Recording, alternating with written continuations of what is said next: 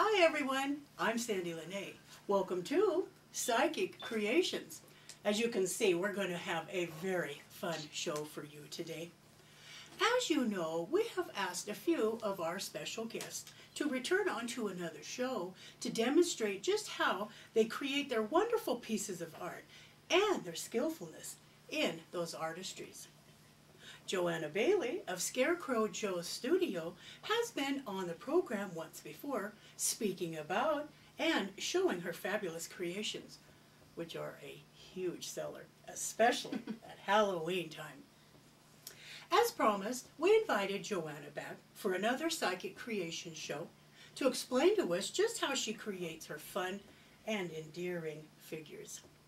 So please welcome, once again, the owner of Scarecrow Joe studio, Joanna Bailey.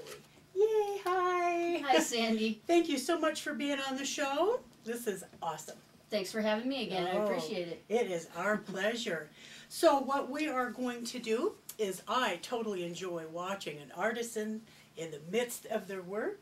So I am going to hand over the show to Joanna Bailey so she can explain step by step how she creates her fun sculptures. All right, great. Joanna? Great, thank you. Mm-hmm. So today, actually before we get started here, just want to talk a little bit about the studio. So Scarecrow Joe studio is about 2 years old. We specialize in Halloween, sci-fi, and fantasy art. Most of it, I would have to say 99% of it is paper mache. Okay, so that's kind of the specialty. Everything is one of a kind. You know, we don't mass produce anything. Everything's handcrafted. So we make anything from jack-o'-lantern sculptures. We make huge things like this guy behind us here. This is Fester Rotsworth. We make pirate skulls and busts, and we make haunted house miniatures. We make some wall sculptures, so that type of thing. Wow. One of the best-selling item that we make here at the studio are jack-o'-lanterns. Oh, so wonderful. I thought it would be a great opportunity to show you step by step on one of the processes on how I create a jack-o'-lantern sculpture. Ooh, great. And anybody can do this. You can follow this, and anybody can do this, even children. So, you know, when you can watch, and I'll give you pointers, and I'll tell you about the materials, and hopefully you'll take it upon yourself to try to make something like this. Yes. So there are several different kinds of ways that you can create a jack-o'-lantern sculpture. The easiest way is by starting off with a balloon, just a simple balloon. This is a 9-inch, where it could be blown up into a 9-inch round balloon. For the sake of this videotaping, I didn't blow it up that big. We're going to keep it small and simple. Okay. Okay? So I have that. I blew that up, and then what I've done is I have created what is called paper mache paste. I'm going to tilt this up here so you can see it. Paper mache paste is a very simple formula. It is made with white flour, the real cheap bleached white flour where all the nutrients are gone out of it, that type of flour. Oh. And then you want to use some white glue, like Elmer's school glue, anything like that will work, and water. And you want to kind of mix that up to it's the consistency of a thin, like pancake batter. Oh, okay. And that's it. That's the simple. It's a very simple formula for paper mache paste. So that's the first step. So I've got a little paste in there, and then beforehand, I have shredded up or cut up some newspaper strips. Okay, I just have a few of them here for the demonstration, but I usually have a giant box, so I will spend a couple of hours sitting there and shredding this newspaper because I use it for everything. Okay. It's the first step for everything. So what you want to do is you take one at a time, take a strip, you're going to dip it in the glue, the paste there, squeegee it off, and I do kind of like a crisscross thing. Okay. So it's important to do one at a time, okay? You don't want to do 2 at a time, you don't want to do 3 at a time because you want it to be on there evenly. Good point. All right. And so, and you can make these, cut them in different sizes. This is a smaller balloon, so I've got these smaller pieces. Now this stuff is goopy, it's sticky. I have a nephew. His name is Aiden. He just turned 8 years old, and he hates to have his hands dirty. He would absolutely just abhor this. Right? Oh. So I always kind of think about him when I'm doing this, because I don't particularly enjoy it. It's not my favorite part of the process. Sure. Because it's very tedious and it takes time. Oh, yes. So when you crisscross it, eventually you're gonna have layer upon layer. Okay. You're gonna do this for the whole balloon. Okay. Right. Flip it around. You're gonna do the whole balloon. Let me just wipe this off here. So that's the first step of the process, creating. This is what I call a basic armature. So for sculptures, you always have to have an armature to put the clay on. This is what we're going to use as the armature. So we'll get that out of the way. That's the first step right there. Okay. Once this hardens, okay, it'll take several days for this to dry. Okay. Oh. Okay. You want it to dry completely. Once it does harden, then the fun stuff happens. Okay. Ooh, okay. So this was the balloon. Now it's hard as a rock, pretty much, and I haven't even put the clay on it. Oh, okay. Okay. So you get to this point to make it, look like a jack-o'-lantern. What I have done, well, first of all, I drew a little face on here. So you draw your little pumpkin face on there. Make it scary, make it happy, make it sad, whatever. Draw that on there, cut it out. You can use an X-Acto knife. You can use a serrated steak knife. I use a box cutter. That's my favorite thing. Cut a little hole in the bottom too. Okay. Then once you cut that hole in the bottom, you'll hear the balloon in there pop, and then you'll be able to just take that balloon right out of there. You don't want to leave that shreds of the balloon in there. You'll take that balloon right on out of there, and then I stuff it with newspaper while I'm doing the sculpting. It just gives it more. What's the word I'm looking for? So it doesn't collapse, Makes it more solid? Solid. Thank you. Okay. We're using big words here, okay? Yeah. All right, so when you carve a pumpkin, it's a vegetable, okay? It's organic. So they come in all different shapes and sizes. And when you carve a pumpkin, it is three-dimensional. So if I didn't carve out the eyes here and hot glue strips of cardboard, it wouldn't look three-dimensional. It would just look flat. Okay. So by doing this, hot gluing these strips, so I take these strips of cardboard, and I stick it in there, and I hot glue them into place. So it gives it that illusion of an actual organic three-dimensional pumpkin that has been carved. Oh, this is good point. Okay, I love that. Now with the hot glue, you got to be careful with that. I use a little hot glue gun and hot glue, and I have burned myself pretty good. It could be very dangerous, so you do want to be very careful. If you have small children, that's a step that you will want to do for them, or don't do that step at all. You don't have to. Obviously, with the cutting, you're going to want to do that for small children as well. So anyway, what I suggest if you're going to do the hot glue, have a little container of cold water.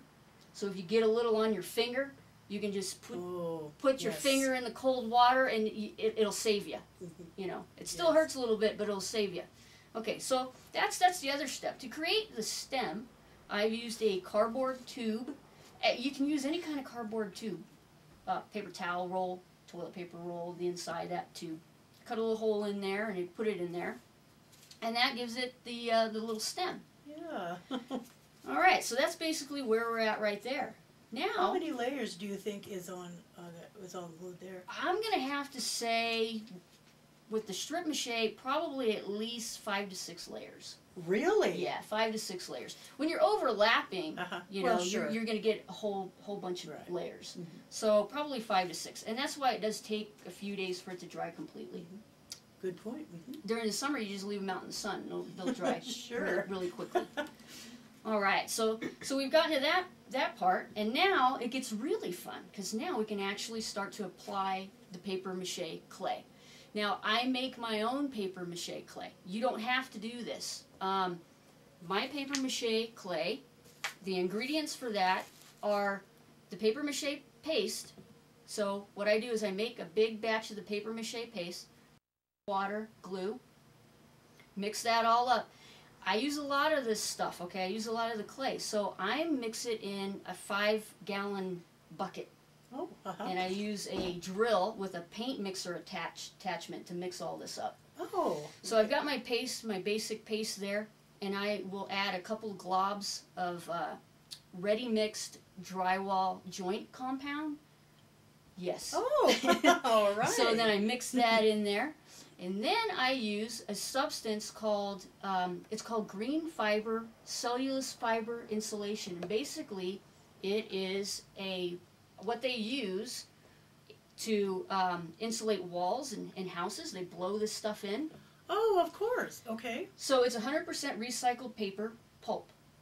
Okay. Oh. So, you know, this is what it looks like. Uh-huh. You get it, you know, you can buy it at any home improvement store. It comes in a big bale.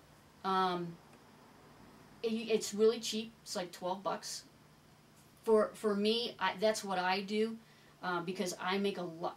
I use it a lot. Yes, you do. Okay. You do. Mm-hmm. So you don't have to make your own clay. If you're gonna make like 1 or 2 of these little things, what I suggest is go to a craft store like Michael's, so on and so forth, Aaron Brothers, someplace like that.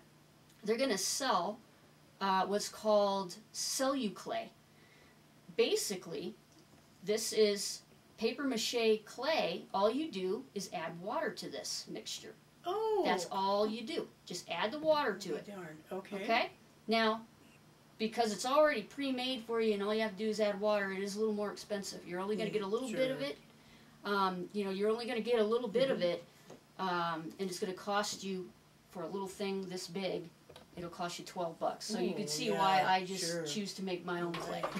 I don't know, Michael, if you can see the... That's the difference. So yeah, this is the green fiber, cellulose fiber insulation that I use for my paper pulp. And that's Celluclay, or Activa is the brand.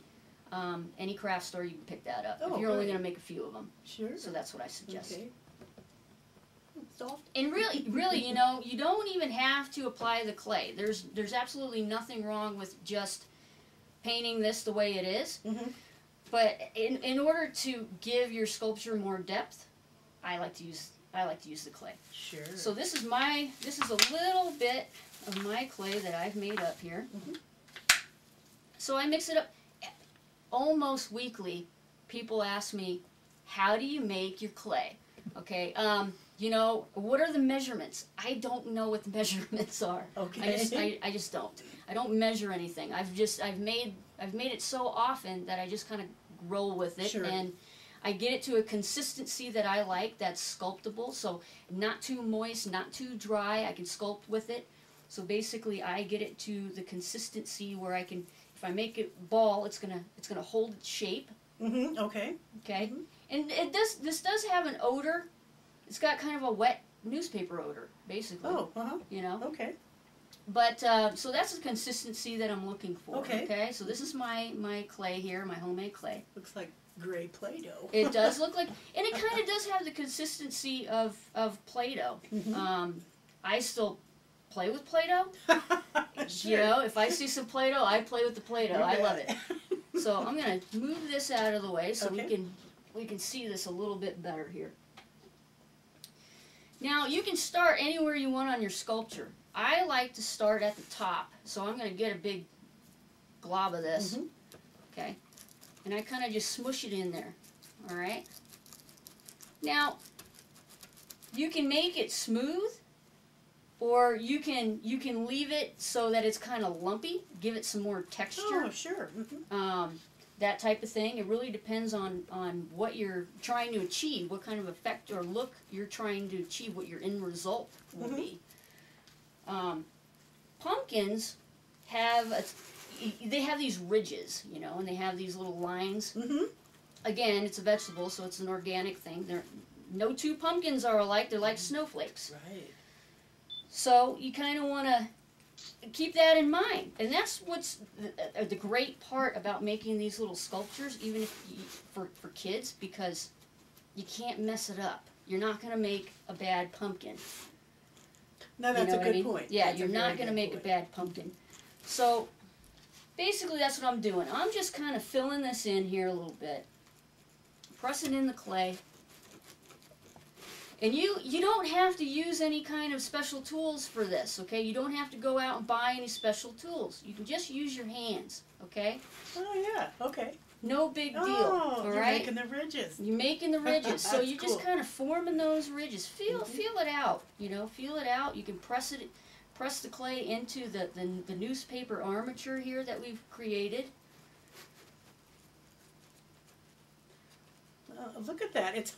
It's already taking shape. Yeah. That's fun. It's already taking shape. Yeah, and I mean you can put bigger ridges, you could put smaller ridges. Sure. You could put no ridges at all. You know, you can take a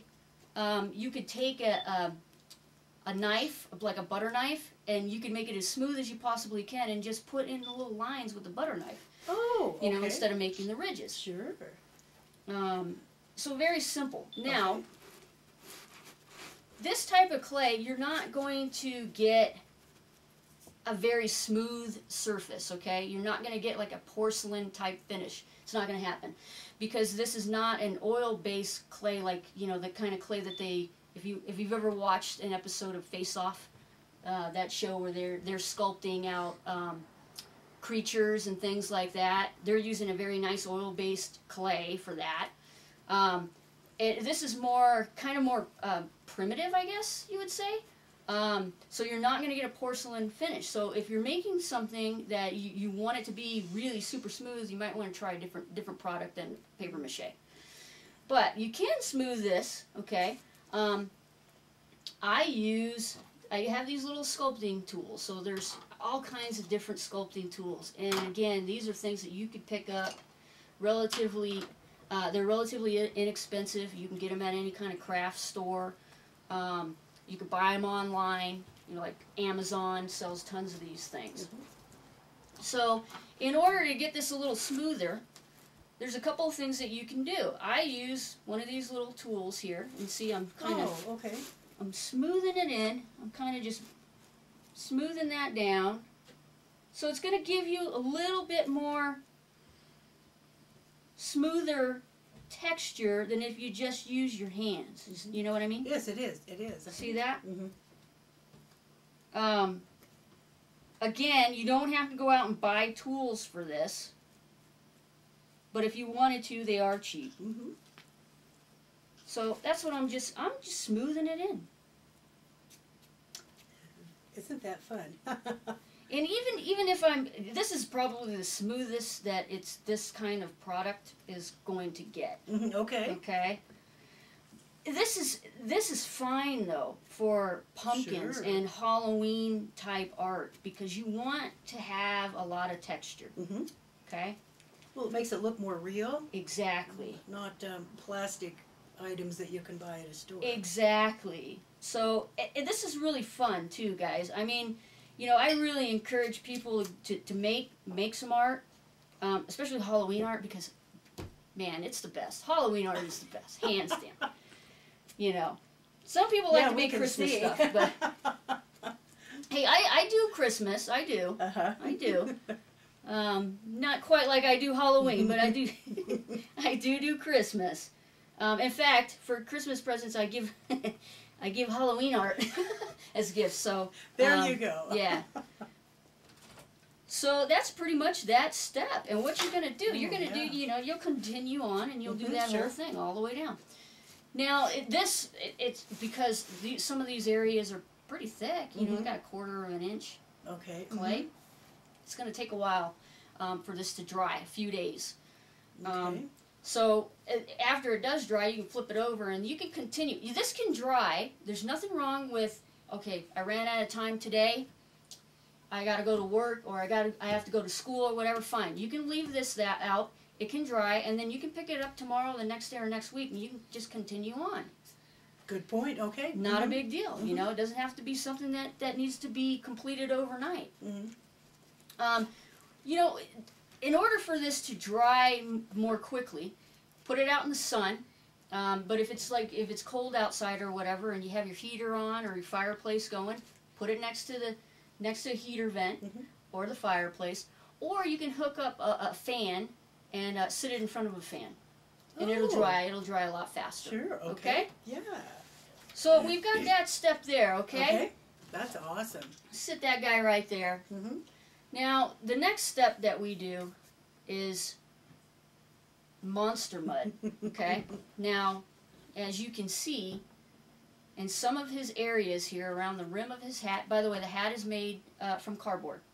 It's just a tube of cardboard. You know, I kind of made a tube out of cardboard, stuck it on there, glued it on there. So you can notice here that some of these areas are filled in with this, like the salmon colored. Sure. It looks like paint, I'm sure, from. Mm-hmm. Whoa. It looks like paint in the. Here, we'll just sit him right there. Yeah. There we go. It looks like paint. This is not paint. This is what I call monster mud. And I have a little monster mud here to show you. Did you title it that, or is that its No, name? that's a common name for this type of product with people who make Halloween props and Halloween art. Oh, okay. So basically, monster mud. I'm gonna get a little here. It's kind of goopy. Oh, yeah. It's not the consistency of the clay. Mm-hmm. So the ingredients in monster mud are just two things: latex paint and drywall joint compound, the ready mix stuff. Oh, okay. You mix that together, pretty much equal parts, Mm-hmm. and then you have monster mud. So what I've done to kind of seal these areas where we would have the sure. cardboard in there, Right. to seal it, I put monster mud in here. And I use, you can use these little tools. You can use your fingers if you want. Like I said, you don't have to buy anything special to do this. I have a lot of stuff, so Yeah, and you do a lot. I have of a work. lot of stuff. Yeah. Yeah, I acquire these things. So a little spatula like this, or a palette knife they call them. Mm-hmm. Get a little on there, and you can smooth that in there. Anywhere where you want to seal something. So that's Sure. what I've used. Okay. The reason that this is salmon colored is because that was the color of the paint that I used, the color of the latex paint. So if you're using a latex paint that's black, it's going to be black. If it's blue, it's going to be blue. Okay. Don't go and order from a paint store a can of paint just to make monster mud. Always look in the messed up paint section. There's always one. Mm-hmm. So like in Lowe's, for instance, in the paint department, if the people back there screw up making a can of paint for someone, it's the wrong color, they'll sit it out and they'll mark it down to like $3 or $4. You can get a whole gallon of paint because you don't care about the color. Yeah. You're not using it for the color. So that's just a little tip on being a little more economical. Mm-hmm. Okay? That is a very good tip. Yeah. So that's the monster mud phase. All right? That's So cute. that's that for that. Yeah. Okay. That is cute. So now we're at the point where we're going to start to paint. Mm-hmm. Okay. Look at that. A couple of different steps here. The inside of pumpkins are an orange color. Mm-hmm. So I use a spray paint because there's no way you're going to get a paintbrush in there. Okay. True. So I use a can of spray paint. In this case, I use an orange spray paint. You can use yellow. And I just spray painted that. Left it outside to dry for several hours. And then, it's ready to go. We're ready to paint. So the first step is I use a primer. It's a white primer. You get the water-based primer. You don't want to use oil-based because that stuff has real nasty odor, okay? Mm-hmm. It'll give you a headache. So get the water-based. It's still going to have a little bit of odor, but it's not going to be that big of a deal for you. So I use that and I paint the whole thing. White primer. Let that dry. And what it does is it seals the clay. Oh, It'll okay. seal it, Mm-hmm. okay? So the whole thing's going to be painted white. Now, what I do next, I didn't actually paint this one. My little sister, one of my younger sisters was here visiting, and she helped me out by painting, doing the primer and doing the black paint. Oh, cool. My sister Rosie, yeah. Hi, Rosie. So then what she did with this, after the primer dried, she took some black flat acrylic paint. She painted the whole thing black. The reason for that is because we're going to use a technique called dry brushing. Dry brushing is where's my little paintbrush here? Just gonna take a little paintbrush. So you get your paint. I've got some white paint here. A little bit of white paint. You're going to want to have a rag that you don't care about. Okay? So after your black paint has dried, take your paintbrush. You want to get the least amount of paint, just a little teeny bit of paint, okay, on there. Not a whole lot. So I get a little bit, and then I brush it off on the rag. See, I've already done one area. Mm-hmm. Okay?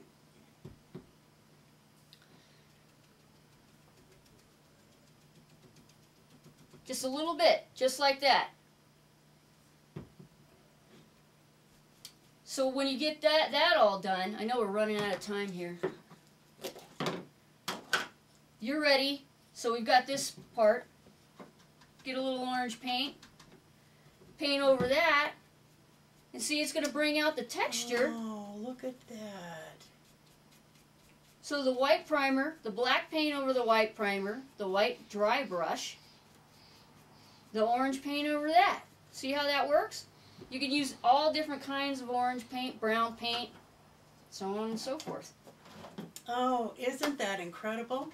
That's it, guys. I mean, that is the very simple process on how to pretty much step by step make a jack-o'-lantern. That is awesome. And then they end up looking like these fabulous sculptures behind So there are different types. Oh, look at that. You can get creative with your shapes, with your textures. Can I just handle this? Oh, and they're not very heavy at all. They're really not.